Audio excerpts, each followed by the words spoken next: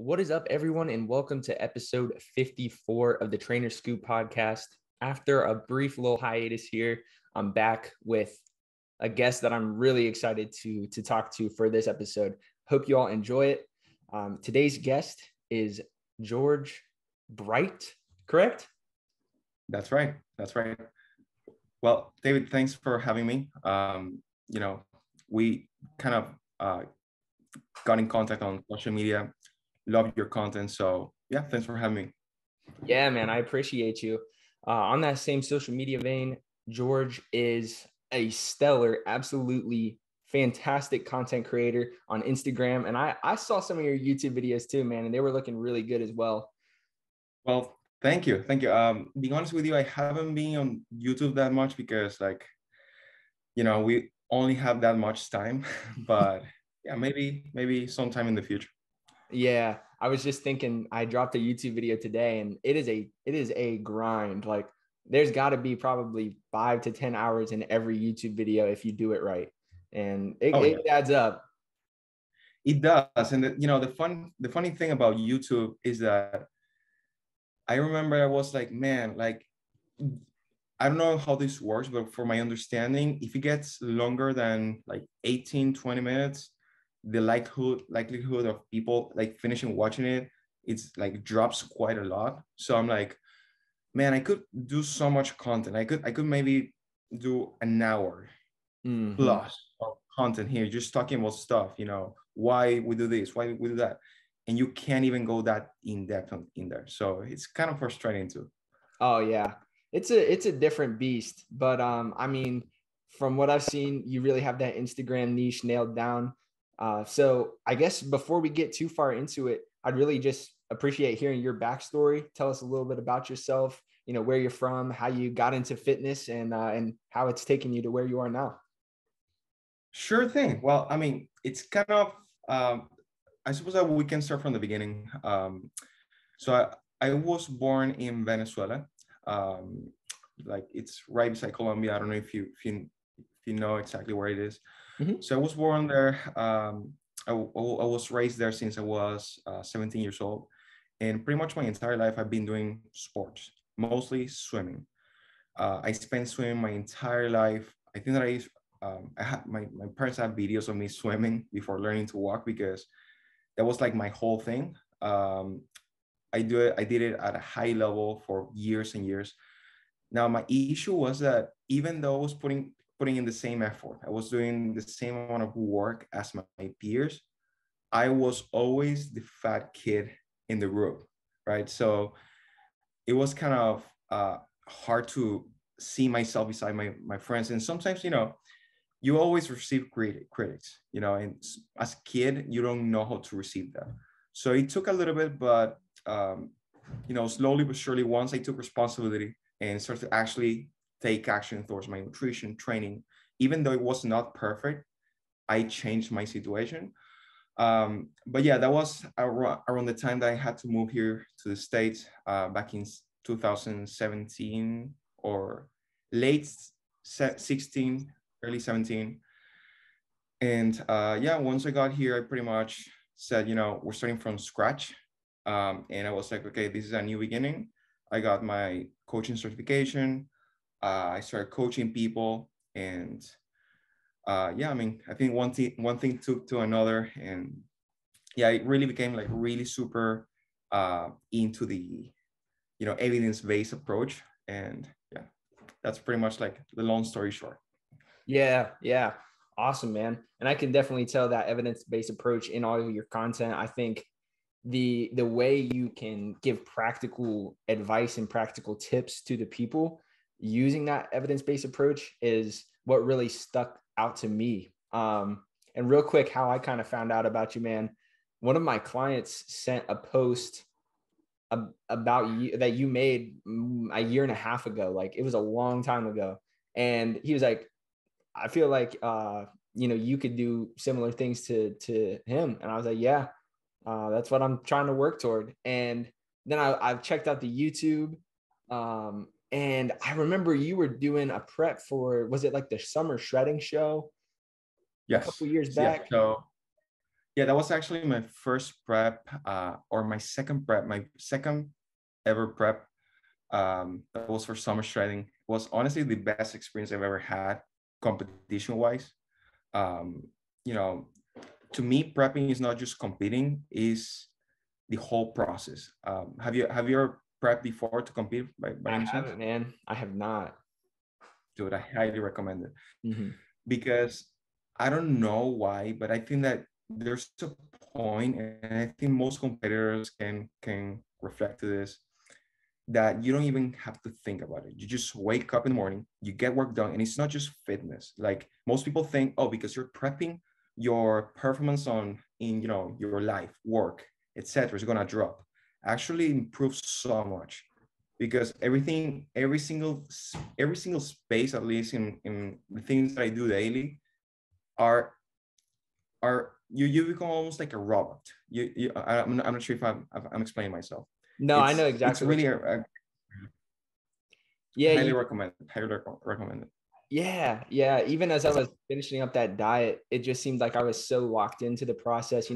I was laying my clothes out, getting my meals ready for the next day, getting everything organized, and that sense of like process and preparation it's really satisfying. And I think it just helps, like you said, it helps you kind of excel in other areas of life, your work productivity, just the way you kind of operate in general. So I'm planning on doing a show in 2023, so I'll be able to relate a little bit better once it gets serious. But yeah, that's a really cool sentiment, man. Dude, let's do it. I mean, don't think too much about it, and just my biggest recommendation: enjoy the process. Like Mm-hmm. a lot of people get so caught up on the fact that, oh, I have to step on stage. That's what it should be focusing on. No, you should be focusing on one day at a time. The same way that you approach a cut. Like let's say that you set a cut, you say 16 weeks. This is where I want to be.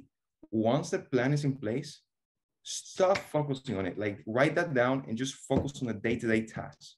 Like if you do that and you learn to enjoy the process, that's what makes the biggest difference. Yeah, that was great. I'm gonna make a sound bite out of that one, man. That was a great. Um, I want to take it back a little bit before we get into what's going on currently for you. So you mentioned you kind of had that you were a little bit more over, or what's the word, heavier or overweight compared to your peers. So what were some of the initial actions you took to kind of overcome that? Because I came from a pretty similar spot where I felt like um, I wasn't on the same level as all of my friends. They were all, the star athletes, and I was just kind of a little bit more chunky. So I'm definitely interested to hear how you kind of flipped that situation. For sure. So the thing is, my story was not. I mean, the way in which I progressed, I have to say that I made a lot of mistakes along the way. I remember that I started to try to lose weight as I was starting to go through puberty. How do you say it? Puberty. Yeah. Puberty. Yeah. Yeah. Puberty. Yeah. Puberty. By the way, if I say anything in English like it's not perfect, let me know. Oh, you're Uh, good, man. You're good. um, so yeah, I did not make the best choices because of that as well. Like my thought process was out of the roof. I went. I remember that I went with a nutritionist, and she would tell me, yeah. So actually, she got pretty much told me that meat was the worst. That I had to stop eating meat because it caused cancer and this and that. And I was a 15-year-old kid. I was like, okay, so mom, no more meat. So I pretty much went from eating anything to eat just veggies, um, and no control around it. Like I literally lost, like 60 pounds in 1 year without even trying. It was crazy. Yeah, I went from super overweight to super underweight. I had no muscle. And yeah, I think that was pretty much the hardest. I would say that I was much happier when I was overweight because um, once I got super skinny, I didn't have strength for anything. I wasn't even able to do most things that people do during the day. Like I felt, example, I remember that there were some birthdays that I was invited to, and I would not go for multiple reasons. Like I did not feel comfortable just being around people. I didn't feel like strong enough to be around them, or I don't know, things like that. Mhm. And also when it came to the water as well, I quit swimming because my body could not handle cold water. That's how bad it was. So I lost a lot of, because I've lost so much weight. So yeah, I mean, being honest with you, I think that the gym saved my life in that sense. Once I started to, actually shift my mindset towards, I don't want to be weak. I want to be strong. I want to actually feel and be strong. And then I started lifting, and yeah, that's pretty much how I started getting into the gym, into the habit. Wow.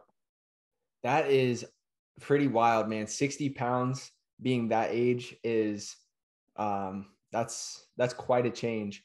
My weight loss was similar, but not that same magnitude. I didn't really deal with any of the I guess the feelings of like weakness, or you couldn't deal with like the cold water. So that's how you know it's next level. That's Yeah, I think that perhaps maybe you felt that, like, that's something sometimes a lot of, not everybody, but a lot of people that I work with, at least, and myself even, when you get to a really low body fat percentage, like you're kind of second guess that, like, do I really want to get in that pool? Like, you really get that sensitive. Mhm. I don't know if you ever felt that way. Yeah, I think mine was more on like a social level. I So lost, yeah, I lost about like 35 pounds, going from about 160 to 125 when I was 15. And so, like, I don't know if you'd be familiar with this. So, like, we have the homecoming dance, right? In high schools here, it's like the big fall dance that you go to with your classmates. And I just like didn't want to go my freshman year because I felt like I was like my shirt was super baggy. Like it was just, I didn't want to go. I didn't want to look stupid. Um, and man, like, did you ever encounter feelings like that too, where it was like a tough age, to go through that huge transformation? yeah, absolutely, absolutely. I mean, I went from, the thing is, my entire life, I mean, when I was overweight, I didn't want to go to anywhere, because I was, like, being honest with you, it's really funny to me hearing here, at least in the States, when I hear people complaining about bullying or things of that nature, because, man, when you come from, and most people from, Spanish speaking places, countries, we know what bullying is. Like, bullying there, at least in Venezuela, bullying is part of the culture. Mm-hmm. Like, everybody's going to this, like, we pretty much destroy each other almost, like. And if, since I was really overweight and then I became really skinny, it was like from one extreme to the other. So yeah, I totally relate to you. Totally relate. Yeah. Just out of curiosity, where do you live now? So I'm currently in Florida, Okay. Cape Coral. Nice, nice. Okay, awesome, dude. Oh, Um, yeah. so going back to like our first interaction on social media, you made a post talking about that, and it's much more clear now that we have the context, now that I have the context, because I saw a lot of people ripping you in the comments for talking about genetics, and they were like, dude, you don't have that bad of genetics. And I was like, maybe he doesn't have the worst genetics, but I think it just missed. Like, the point of this post, it wasn't all about complaining, it was about bettering your situation. And a lot of people missed, I missed it a little bit now that I know exactly where you came from. A lot of people missed it even worse than I did. So does that ever frustrate you when people are just like, dude, you're not that bad off. Like you have it pretty good. How do you Yeah. deal with that, man? Yeah. I mean, well, first off, I remember that the first interaction that we had was that post. I remember that Mhm. you commented, and you were actually one of the most, like, actually open-minded people in that comment section. It was like, man, this is crazy. Like, I'm literally just trying to make a positive post about, And they ripped you. transformation. They They were ripped just going crazy. But yeah, I mean, I think the biggest thing is and more so with weight loss, because I think that genetics, yes, it absolutely plays a big role when it comes to body composition, but more so when it comes to gaining muscle, Mm. you know, Mhm. when it comes to weight loss, it's a different story. Like, I'm a big believer that the vast majority of people, if they actually wanted to and they took the steps necessary, they will lose the weight. Like, everyone can lose weight in a calorie deficit.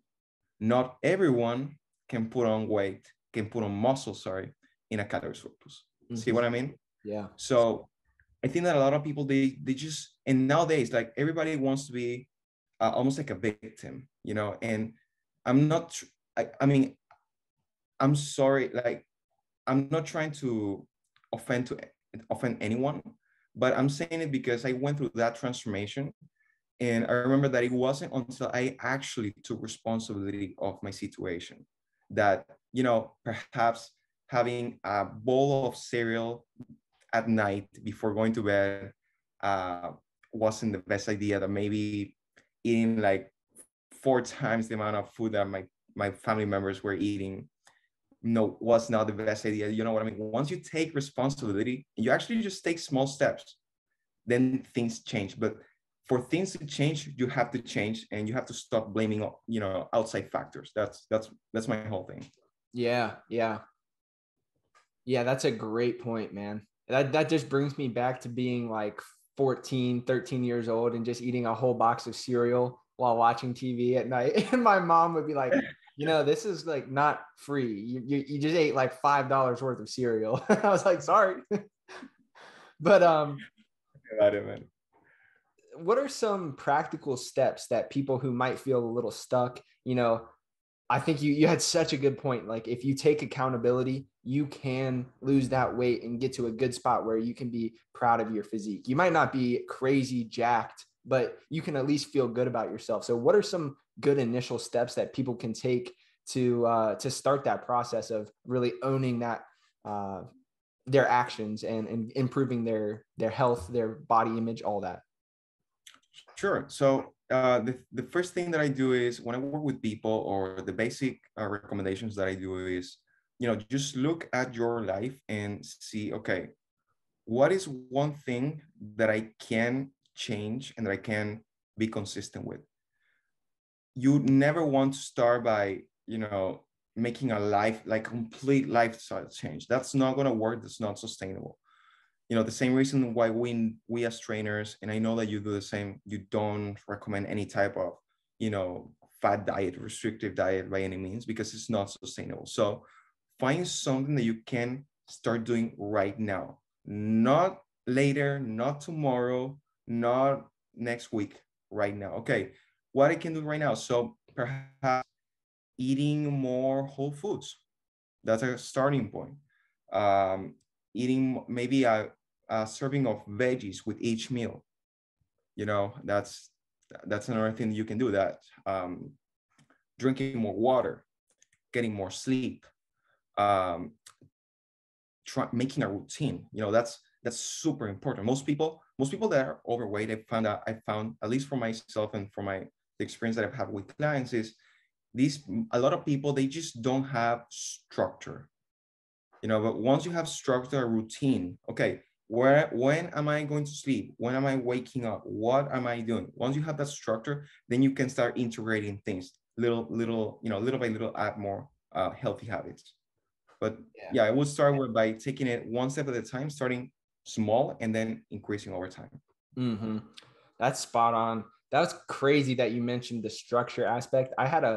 I took a walk with one of my friends last night. It was like 45-minute long walk. And that's basically all we talked about, is the importance of having that structure. We were reflecting on some of our friends that aren't quite as structured, and you'll hear, not to hate, but you'll hear people that don't have a lot of structure. You'll hear them complain about their situation, and they're often like a little unhappy. And it's not an easy thing to start, but once you get started, those little changes, like you said, that momentum starts rolling. One small change becomes a bigger change. And then before you know it, after a couple months, you're cruising and you're doing great. So that's a very good point to start slowly with the structure, and then over time it'll grow. Nice. Yeah. Yeah, because the thing is, you can't add anything if you don't have any type of structure. It's like, okay, so you want to change, like, what's your schedule? Yeah, so on the weekdays I wake up, like I have people that sometimes they work with me and they're like, they work like 48-hour shifts, right? And during the 48-hour shifts, they're always working. And during the days off, guess what happens? They wake up at 2 p.m. They go to sleep at 12 a.m. They just live crazy lives. So I'm like, so perhaps we can change that a little bit. Just like, let's live a healthy life through those days, and also make the days that you're working like a little more, having a little of a habit of what you're going to eat, when you're sleeping, that sort of thing. But everything starts with a routine, in my opinion. Yeah, I agree. Um, Another question to kind of switch up topics on you that I think it still relates to structure is your social media presence, man. As I mentioned at the beginning, it's really good. Your content, it is informative, educational, and it's consumable too. Like, I think it's funny. It's like it's got a theme to it. It's very well structured. So how did that start? How did you grow it? Because you have a really big following, man. We're at like what, 106,000 followers on your account, like something crazy. Yeah, 106, and yeah, it's been going down quite a bit, but the social media game is it's a matter of consistency more than anything. So when did that start? When did you really say, like, I'm going to do this? And what were some of the thoughts that you had? How have you grown over the years as well? Oh, sure. So uh, I think it started when I remember that when I became a coach. When I became a coach, I remember that I moved. The thing is, I think the biggest driver for me was moving into the States. We came here, man, and it was not planned. Like, I literally had noticed that we were moving here. No joke, a day before, 2 days before, 2 days before, actually. What? Yeah, That's why it was I not. want to hear that story. Maybe for another podcast, but I want to hear that Yeah, so that's why I was like, man, where to start the story, because um, it was not planned. So, I won't go too deep into it, but it was a really hard moment for us as a family. So I moved here. We're starting from scratch. My dad and my mom, who were, they had multiple businesses. They were business owners. They lost pretty much everything due to the regime that was in place, that is still in place. So we started from scratch. I see my mom, I see my dad, they're putting in the work. I'm blessed enough that I was able to do my last year of high school here. And then I was like, I gotta take on this opportunity. I I remember that a lot of people told me, dude, you'll never learn English, and if you do, you'll have an accent that no one's gonna understand you. I was like, okay, well, we'll see. So that was a little challenge that I put to myself. I was like, I'm putting myself in situations to learn, and putting myself into challenges. So I remember going back to the social media thing. Um, I became a coach, and then I was like, okay, I'm a coach. I know what in-person coaches can get to make, and that's not what I see myself doing long term. Also, I want to be able to impact not just one person or two. Like, being an in-person coach is awesome, and I love it because, like, I train my little brother, and it's awesome to be able to correct them in the little things.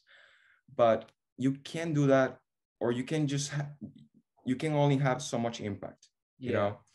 So I was like, okay, how can I expand that by doing online coaching? And so I started to just consume. At that point, I was like just consuming as much content as possible. My main sources were Jeff Nippard. I remember back in the day, 217, Jeff Nippard, Coach Eugene. I don't know if you know the guy. Eugene Tio? Um, what? Eugene Tio? Yes, Eugene Tio. Yeah, Eugene yeah. Tio.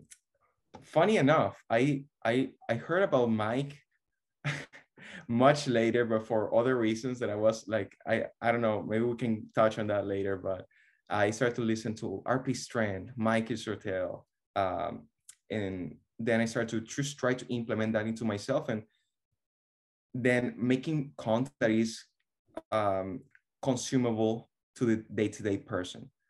Like if you start to talk about periodization to Bob, who goes to work and just wants to get in shape, is this person going to get anything out of the post? I don't think so. So you just kind of have to speak it in a different language. And yeah, I mean, I think that that's just like how it started. That's really impressive, man. So correct me if I'm wrong. You didn't go on to college or any other like higher education beyond high school? Yes, I did. I actually did my AA on art here in Cape Coral. Okay. Got you. Interesting combination. Okay. Just out of my own curiosity too, I like to add random questions in the mix. What is one topic that you're like particularly interested in learning it right now? Well, as a coach, I'm always, learning, and I think you relate to that. I'm super into the exercise science atmosphere. I want to optimize my training and therefore the training of my clients as much as possible. Nutrition as well. Nutrition is a big topic. And yeah, I think that'd be it for now. I think there might be a couple of other things that I'm really interested in, but that's what it comes out more into more, that's more related to fitness. Yeah. Is there any particular thing in nutrition or training that you're like fascinated with? Like for me, for example, I'm really interested in learning about peaking for like a bodybuilding competition. I was reading up on a study that Brett Contreras, Chris Barakat, a couple other authors put out. Jared Feather and Mike did one, of course, a video about that. And also a younger guy who's about, are you like 23, 24, 25? 23. 23. Yeah. So a guy that's about our age. I don't know if you've seen him. His name is Dylan Gwen, bodybuilder. Dylan McCartney. Yeah. Wait, Dylan McCartney does he work with him? He worked with Jared for a time, but now he's like self-coached. Is it? Wait, Dylan? Of course, yes, I know the guy. He's like huge. The thing is, funny enough, right? I was like young. I was like, when you see the guy, you're like, no, this guy must be in his 40s. And yeah. You told me he was 25. I said, what the fuck, Dylan? I thought you were 35. Because I'm 25. Yeah. I'm like, wow. But Dylan just put out a podcast with one of the authors on this meta-analysis peaking paper. Really good podcast for anybody listening. It's high level. Go check them out. So that's like one area that I'm particularly fascinated in. Is there any particular area, or are you just always kind of open to broad learning inside the field? Man, so be honest with you, I'm very intrigued with just optimizing muscle gains. Because I think that, like, yes, prepping is cool, and be honest with you, I really like competing. But I think the biggest thing is for me is progress. And when it comes to fitness, if you want to progress, or bodybuilding, you want to grow. And growing as a natural becomes harder and harder and harder the more advanced you are. So therefore, you want to learn. Like I'm always consuming stuff, and there's always. It's funny enough that I'm now at this stage that I'm in my fitness career, and I can say that my training and my approach to training is so dialed in that is really, really good, but still has room for improvement. And I know that. So yeah, I mean, that's something that I'm super interested in. Yeah, nice. I'm right there with you, man. I'm always looking to take it up a next level. And I think, like we're doing a good job by keeping an open mind and sticking with great sources like the people that you mentioned, Jeff Nippard, RP, Eugene Teo, all those guys, they just continuously refine the process, and then we learn from it and try to pass that on as well. I got one more content related question for you before we kind of move on and switch gears again. Like I said, your content is really engaging. It's really informative. So how do you go about brainstorming ideas for the content? You deliver things in such a good way that gets a good point across, and just, at least for me, I enjoy it. So what are some of your thought processes as you're creating the content? Well, first off, thank you, man. I appreciate it. And the thing is, when I make content, I like not the way in which I make content now is not the same as I made content in the past. And although it's similar, is the way in which I approach it now is by asking myself, okay, I imagine that I'm speaking to the type of person that I want to work with as a coach. So like I try to niche down my content as much as possible. Like, okay, who is the person that I'm trying to work with? What are his problems? What are the things that he wants to accomplish? What are the solutions that I might be able to bring to the table? And based on that, I make the content that I make. So, and I try to make it as original as possible, because another thing that I see a lot of coaches in my niche per se, they do is they put a lot of motivational stuff and like, almost like, just the dream outcomes type of thing, like motivational stuff or how to reach X physique. I'm like, no, people actually want solutions. So I try to bring the evidence-based approaches, the best practices possible to this and place them as solutions to those problems. So that's kind of how I go to when it comes to making content. And I can tell you, it just gets easier the more you do it. Like once you know exactly who you're speaking with, it's almost like, okay, you know already what to do. Yeah. Sorry for all my YouTube viewers that just saw my snap. My cat is clawing at the door right now, and I'm like, God, you got to chill. I'm trying to do a podcast. That is so funny, and I mean, it fits exactly, why you're doing so well. I watched like an hour-long lecture on Sunday because I was thinking over this past weekend, like I need to revamp my content. I've just had a dry spell. So I watched like an hour-long lecture, and I wrote down some of the highlights. It's literally right there taped on the wall, and it's almost exactly what you said. And, my points are, who would you like to work with? What's their problem? How can you help them fix it? What makes you different? Stuff like that. And I think like you almost said the exact same things, and I can identify how you do those things in each post. And for everybody else out there, I had this conversation with a friend recently as well, and she's getting into social media content. She's she has the look, she's jacked, she looks good, and she does a lot of the, motivational stuff. I'm like, girl, you got to mix it up. We got to put some more value into this, because, hey, we all know you look good, but how are we going to impact lives? How are you going to kind of really make a legacy for yourself, to be honest? Like, how are you going to make yourself different? And I think, the way that you framed that was really good, dude. Thank you, man. And, David, one thing, first off, like your content is really freaking good. Like I went through some of your posts, and, I want to tell you, because sometimes we need someone from the outside to tell us that. Like I know for a fact that I myself, even now, I'm like always thinking, man, I think I could have done that better. I think that I could have done this way. I could have.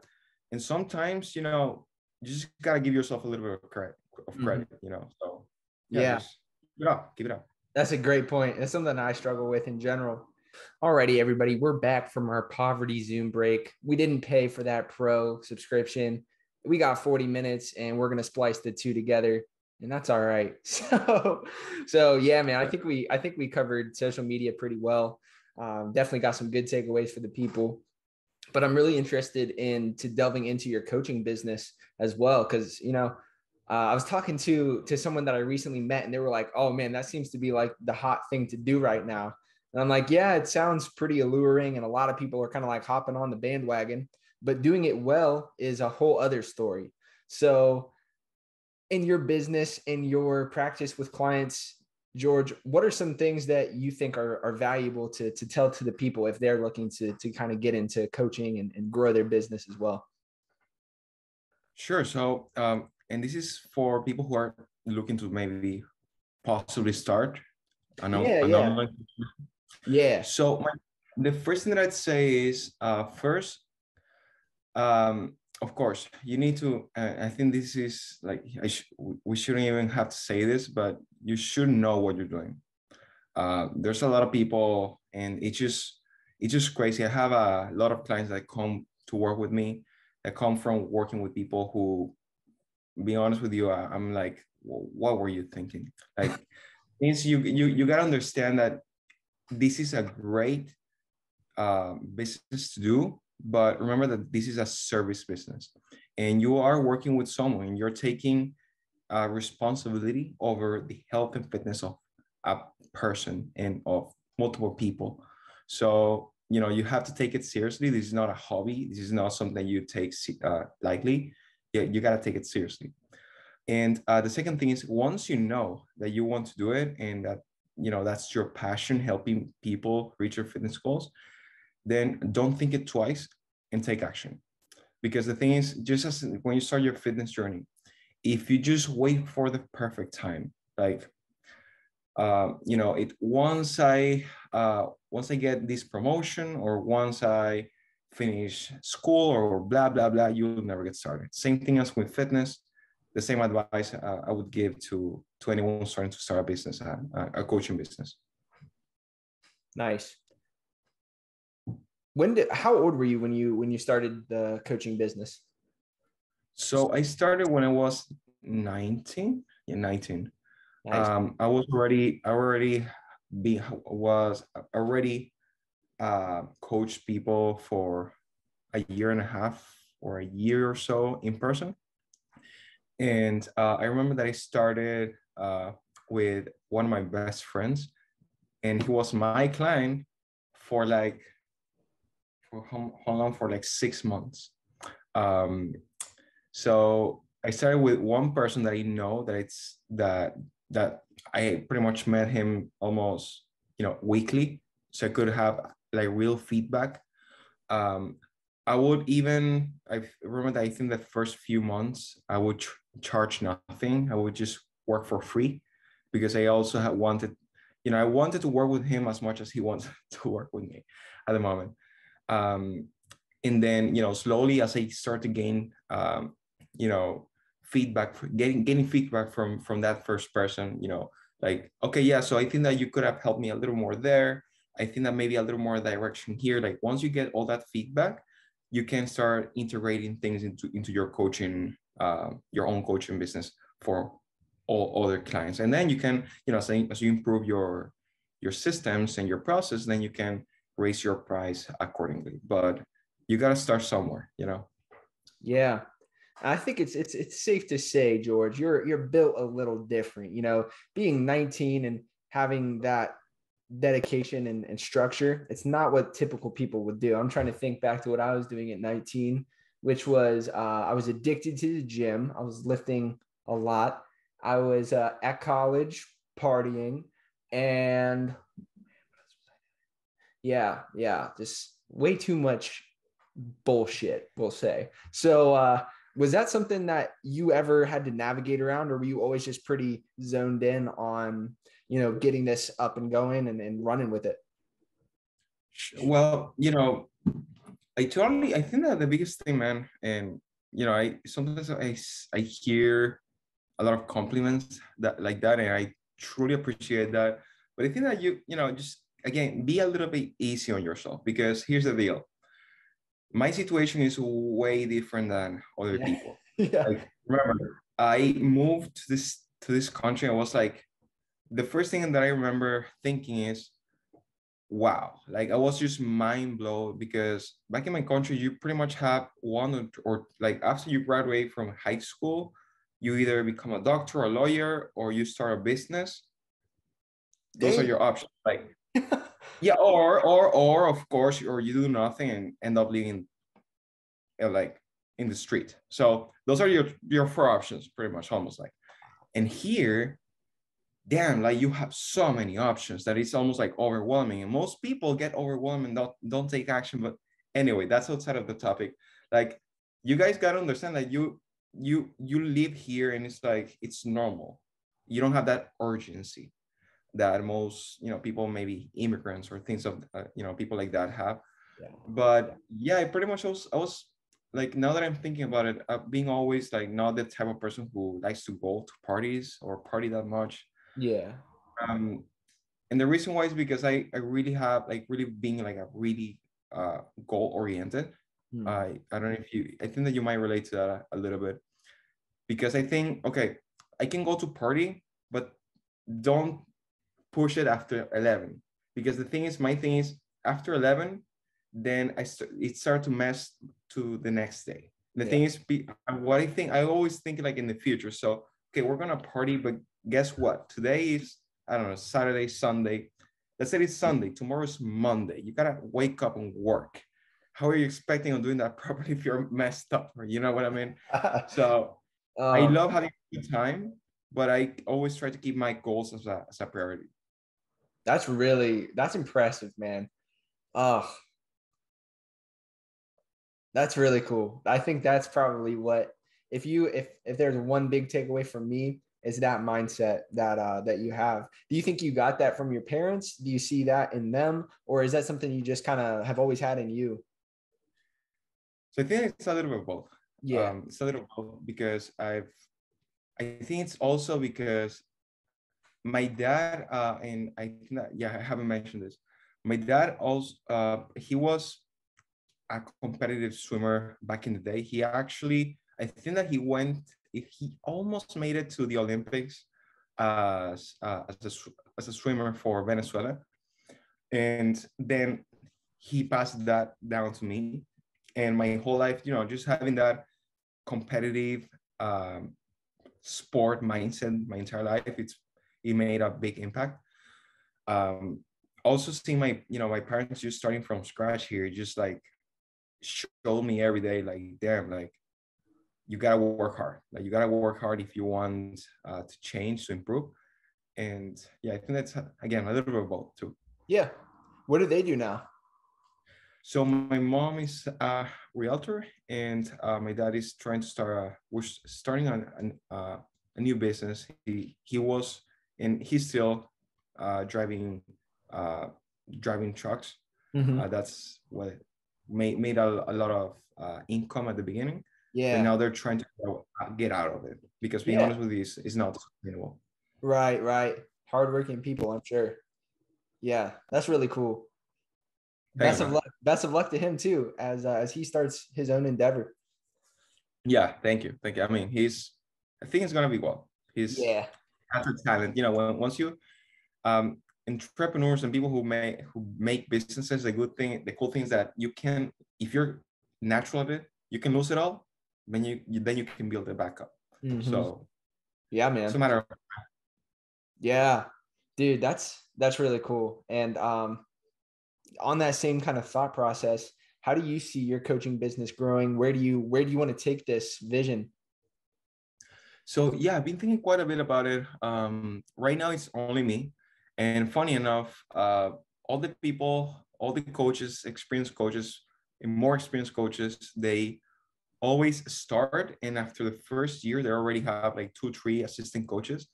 But I've been kind of hesitant into it, like, because I'm very picky with how I work with clients. I really want to make sure that the people I'm bringing in are going to put in the work, and are actually going to be there for the clients, and take also responsibility, because um, you are responsible of, as I mentioned before, of this person, and you can't just wash your hands, which is something that you see a lot in coaching. Like, a lot of people, coaches will say, oh, it's not my fault, it's the client.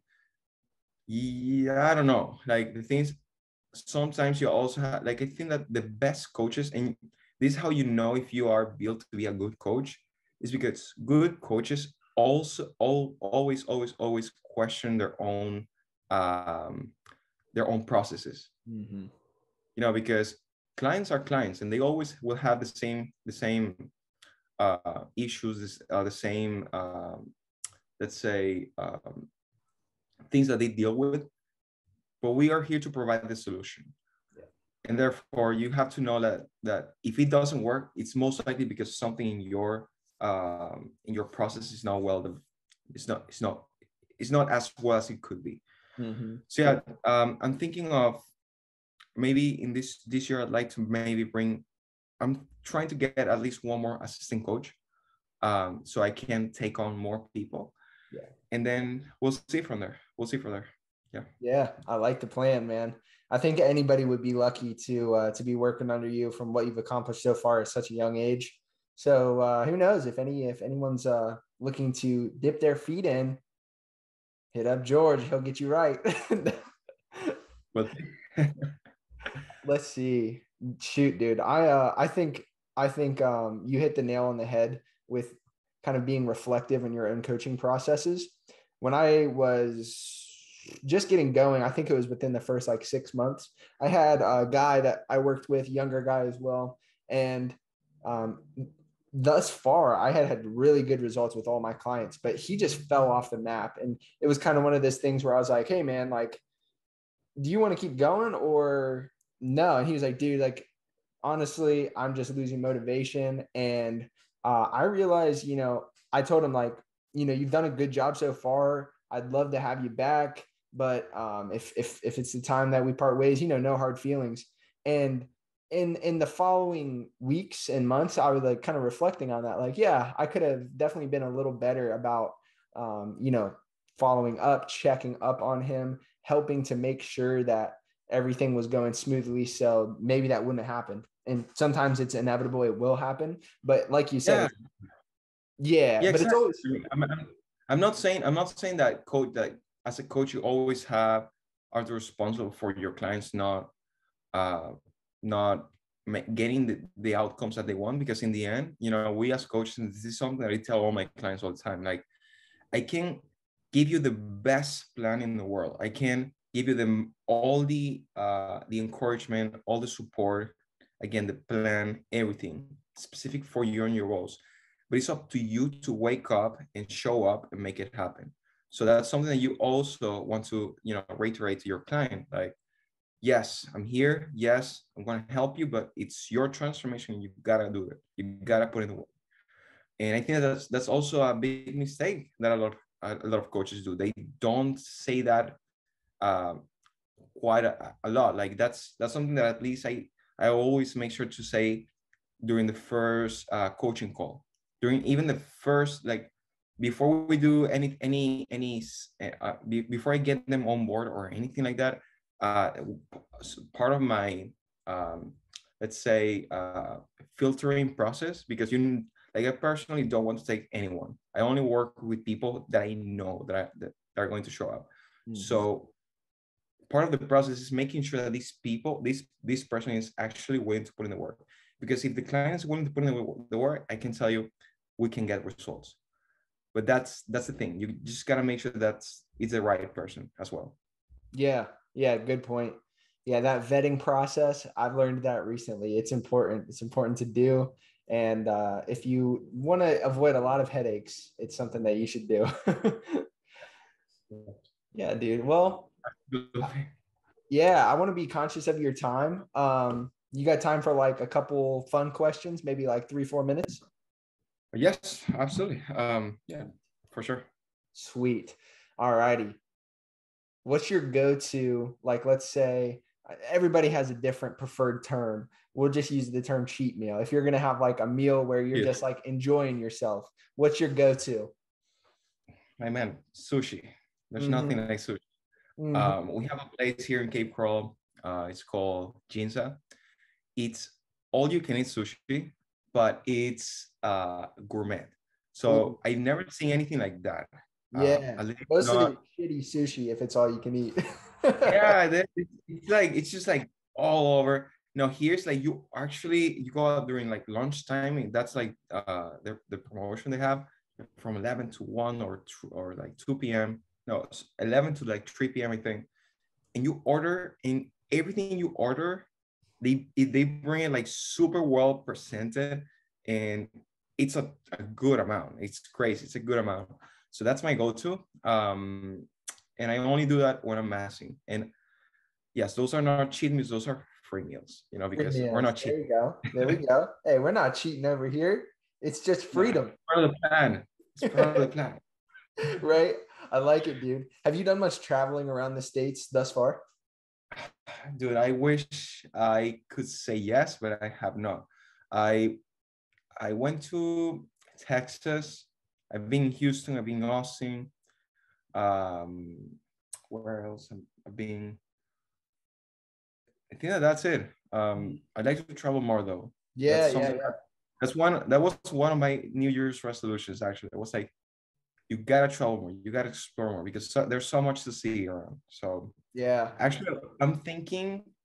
I'm currently prepping for a few shows, and one of the shows is actually in Vegas in December.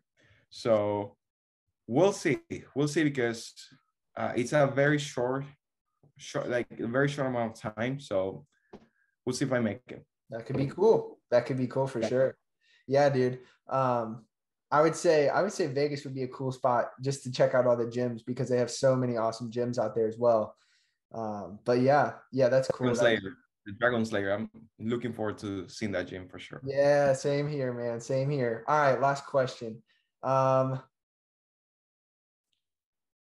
we'll talk leg training on this last one. Hack squat or leg press? You got to choose one. What's it gonna be? I mean, when it comes to stimulus to fatigue ratio, I would say for me, leg press.